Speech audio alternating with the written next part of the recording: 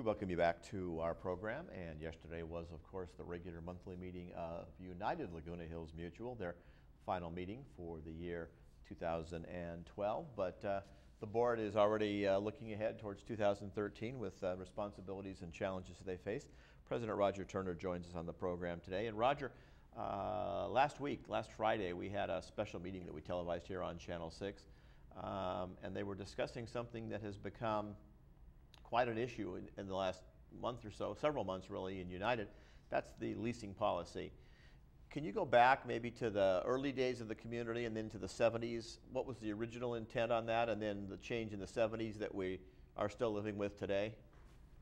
Well, I'll do the best I can on that. When it was established as a totally homeowner or member community. And the reason for that was because it was an affordable living community, and it was expected that people would, being a senior community, it was expected that people would live there. It was not planned or organized as a investor community because it's an affordable living for senior place. Right. And that is the way it was for many years until I think about 18 years ago. There was an arrangement agreed with HUD, who was of course the people that provided the money to build this place, that they would allow for a 6-month leasing, 6 months out of a 12-month period. And that's been in place now for about 18 years. And I have to say, for my experience in it, I think it's been a very good and a very effective thing. It allows people to, if they like, to lease their unit for 6 months and make a little money, enough really to pay their assessments for the year.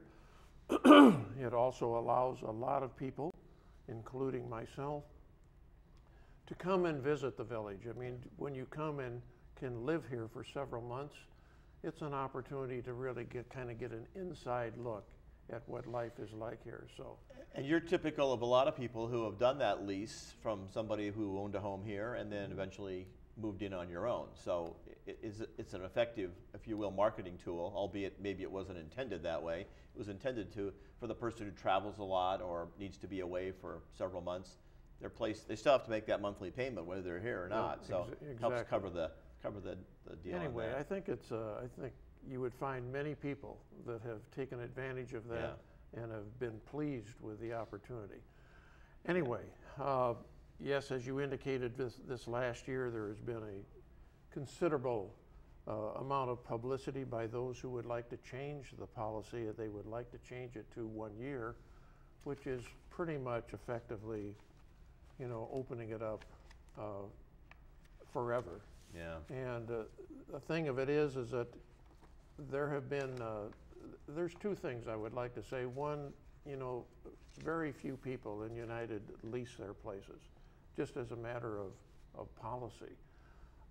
So most of these people are not familiar with and really didn't come here, with the idea of leasing. They're seniors, they're retired. Right. They came to live here. Right. And so consequently, their awareness of what it might be as a matter of change is really not there because they simply haven't been living that way. Yeah. There's another thing. There's a number of changes in California law that have affected. Some of these are designed to protect people that have come in, purchased a place, and then the association makes changes which are unfavorable to them. So it's very important that we are aware of these things. Yeah. So this meeting was really to provide an opportunity for the board and for all the members to learn a little bit more about how United manages the leasing operations here, and also to get some information on the legal side, the legal consideration. You actually had two parts of it. One was from PCM staff. Pamela Bashline discussed the procedures that take place in-house here when somebody chooses to lease their place out, what they have to go through, what the new person coming in has to go through. And then your attorney, Sandra Gottlieb, shared, as you said, some of the legal aspects of all of this as well. You're exactly right. Well, Pamela, as many of us have learned, is very objective. she's very straight about her work, so all she's doing is just simply conveying exactly how the process works and some information about it. Yeah. This was not a meeting of pros and cons. It was not a meeting of speculation. So there is more to do, obviously, yeah. to understand why people want to make the change, for example. Right. The meeting will be replayed if you missed it. It's scheduled for tomorrow evening at 6 o'clock, Thursday evening here on Channel 6. I believe that's, oh, I'm sorry, no, it's the 19th. It's next week, next Wednesday at 6 o'clock, so that'll be coming up. We urge you folks to tune in at that time and catch the replay in case they missed it. Okay, yes. What I wanted to say is I think it's important because this would impact every member of the community. This is not something that just a few, but it would impact every member.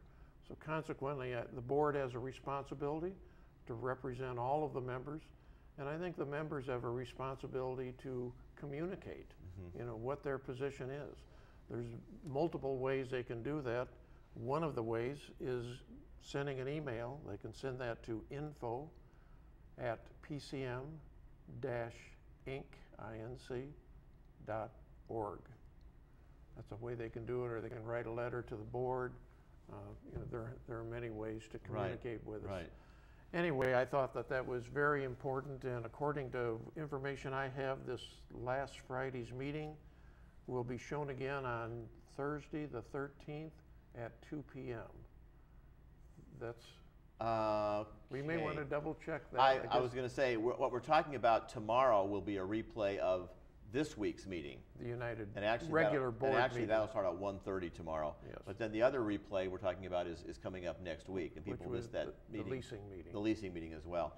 It was interesting because some folks have tried to equate what happens in United with what's been happening in Third Mutual, which obviously is a different type of community. It's a condo community as opposed to a co-op, which is United. And so the rules there, but they've also tightened up. We had people owning 5 and 6 and living in 1 and leasing out 5. They've tightened up those rules as well in Third Mutual. You're exactly right, and part of the reason is because they are up to about 30% of leases. And it is interesting, and naturally everybody takes a look at, well, what about them? Well, of course there's a fundamental difference. In United, the corporation owns all of the buildings and the land. And in Third, each of the members has a deed for their condo. So the member takes care of, you know, the responsibility of his place. So when he leases, he has a little bit more involvement. Yeah. In United, the owner is, of course, always responsible, but it's actually the corporation that owns it. And the corporation really doesn't get in the face of members. There is a permit that's involved that people fill out when they want to lease their place, but otherwise the arrangements are made between the member and the person that they lease to. Right. And, you know, at this point that has worked fine, so we're not there to change everything. So as of today, the 6-month rule is still there. People are still allowed to lease their place in United for up to 6 months out of any 12-month period. That is correct. And that rule is, we think, is continuing for some time. We'll see if there's changes in the future one way or the other, but as of right now, that's the reality. Another aspect that comes up when we talk about United Mutual and Third Mutual, Mutual 50 for that matter, is the relationship with the Golden Rain Foundation. And recently a meeting was held to talk about something that some people have, they find it mysterious. It's the Golden Rain Trust. And what's the difference between Golden Rain, GRF, and what they have and own, and the Golden Rain Trust and what they have and own? And I guess the boards are in the middle of trying to help understand that and help explain it to their residents. Well, in fact, we had a very good meeting that was really sponsored by GRF to provide a presentation to all of the mutuals. And it's certainly none of us, I think, are legally going to explain all of that, but essentially the trust is simply a legal device where all of the property that is used for the community service, that is what GRF takes care of, is owned by the various mutuals. GRF uses that to conduct the services that are provided really for the community. Anyway, there are some a few things that need to be adjusted, corrected, if you will. And so there's an initiative where all of the mutuals will provide members on a committee to take a look at these things and see if we can't get those things corrected. But I think it was a very good meeting, a very positive meeting, and I think that we are going to make progress there and work better together. Right. And while it's not done on a weighted basis, I know you have a good level of representation on the Golden Rain Board of people who live in United Mutual, so yes, they're able to maybe help convey that side of the discussion with you and your membership as well. And we noticed some of those folks actually attending your meeting yesterday, and of course a lot of your directors, yourself included, do attend some of those Golden Rain meetings as well. All of your board members are not only on committees within Third or on United, but also on Golden Rain committees as well. So there's lots of cross communication going on there. yes, there's an interchange, and it's a good organization, and it's well that people understand that. Yeah. And yeah. of course, there's a lot of things they ask us about it, and we don't have any control over them. They're GRF. Yeah, et cetera, et cetera. and we get that at the time of the meeting when the residents have a chance to ask questions. They usually get up to 3 minutes. Members' comments of things not on the agenda, and usually at most meetings, whether it's United or Third, there's at least some of those questions, and the president or somebody will say, well, thank you for your question. That's actually a Golden Rain matter. We would suggest you talk to the proper Golden Rain committee on that. And that helps people to kind of understand those relationships as well. Although they're maybe wanting an instant answer from you, they really need to go see somebody in Golden Rain about all of those Exactly. things. I'd like to quickly mention that all of the representatives, the presidents from all of the mutuals, also had a meeting with Laguna Hills. You know, Laguna Hills, this Laguna Hills urban village, which is, in my terms, is the mall and the shops over there. Yes. They have some development plans, Right. and these plans have been going on for some years. And in fact, in the Oakbrook Village Shopping Center is where some action is going to be taken. And we had a good meeting with them about an exchange of concerns. Obviously, United is adjacent to this area, so the United Board is very much looking out for anything that occurs to protect our members. But anyway, we had a very good meeting. In fact, we encouraged more publicity, encouraged them to use TV6 and the Globe, and so I don't know whether they've scheduled anything yet, but I think that all of us in United will be learning more about that. One of the questions that was interesting yesterday, and the gentleman that asked is someone who used to work for Caltrans, so he has a feel for traffic and traffic flow. Yes. Director Dallas asked about what was the impact going to be as far as daily trips by this new remodel over there. And I guess it's going to include some new shops and businesses and possibly some housing as well. Yes, so that it should is be a correct. little bit different setup over there. Yes, and of course that has been studied and that will be revealed. Right, as right. Yes. And a lot of planning goes into these things, environmental impact reports and all kinds of things. So they haven't started tearing things apart yet over there, but No. it's good that they're keeping you folks in the loop and you're choosing to be involved in the discussions as well, Yes. especially because of United is right across the street from this area. And we're asking them to give more publicity to our village Sounds here. good. So, Sounds good. I wanted to say one more thing. Rob, I just would like to say personally thanks to you for all that you have done in support of our organization.